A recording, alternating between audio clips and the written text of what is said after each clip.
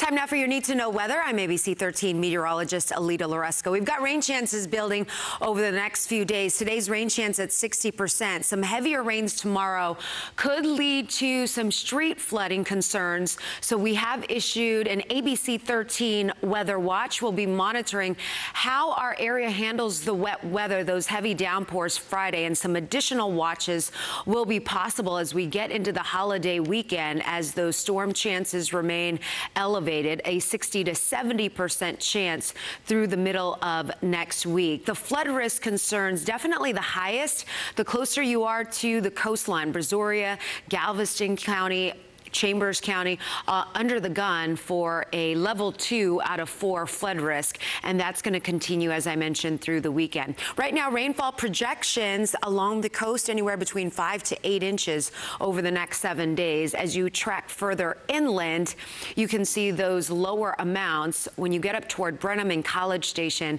those rainfall totals anywhere between 1 to 3 inches. But this is our rainmaker here, just sitting off the coast of southeast Texas, and that is going to be pretty much in our vicinity over the next several days. So when we take a look at future track, the morning hours will slowly start to see some showers and storms pushing inland, but it's really the afternoon. You get the sea breeze going along with some daytime heat.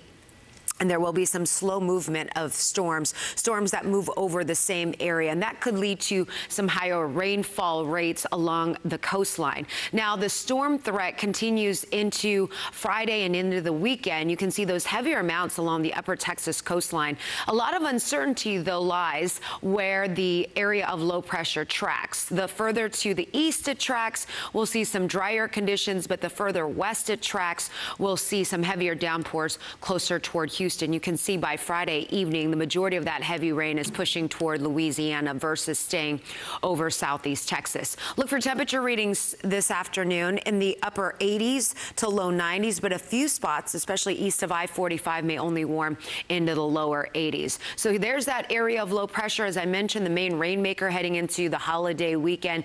It may not be until early next week until that front finally moves out of here, and then it does look like we could see some improvements in the weather forecast. So as we take a look at that next 10 days, those rain chances remain elevated.